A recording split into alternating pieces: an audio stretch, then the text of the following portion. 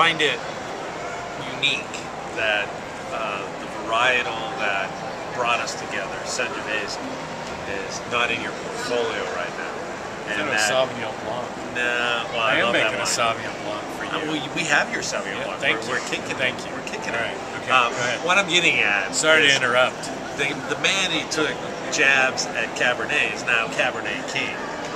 We are smoking it with Argus Pinot Noir, and it's just about gone. And I want to know, are you gonna do a Sangiovese? Can we look at Sangiovese?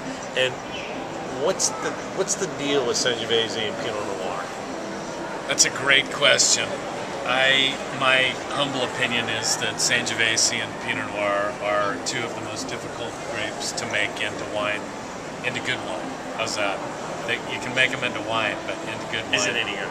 Yeah, right. And there's so many ways to screw them up. The clones, the area where they're planted, everything in the vineyard is, as much as I'd like to take most of the credit, I'd say 90% of it is in the vineyard. Then, that 10% in the winery is huge. So there's a lot of ways to screw it up after you've grown amazingly good grapes. But I do think that Sangiovese and Pinot Noir are very finicky grapes.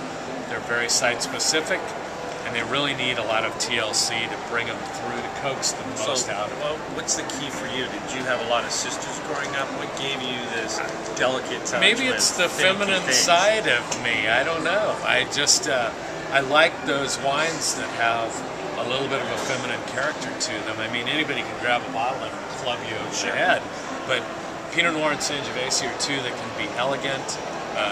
One, they pair with so many different foods. It's amazing. Well, I alluded to our last video, the Dearden thumbprint, and I'll expand on that and say that a lot of it has to do with texture, and that you allow a lot of texture to come through on your wines, and somehow it translates to the aromatics. And they're all very food friendly, whether we're looking at Cabernet or Sangiovese or Pinot Noir. But I would tell you, from the early days, tasting some of the early Benessri Pinots, I love what you do with Pinot.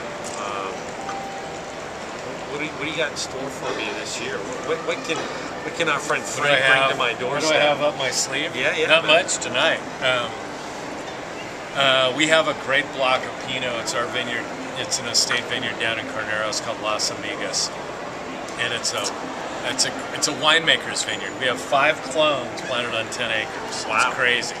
No one else would do this unless it was an experimental vineyard or it was a winemaker making wine for himself and to share with other people.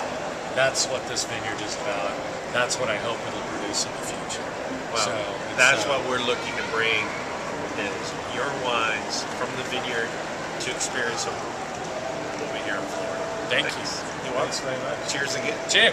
Yeah, baby.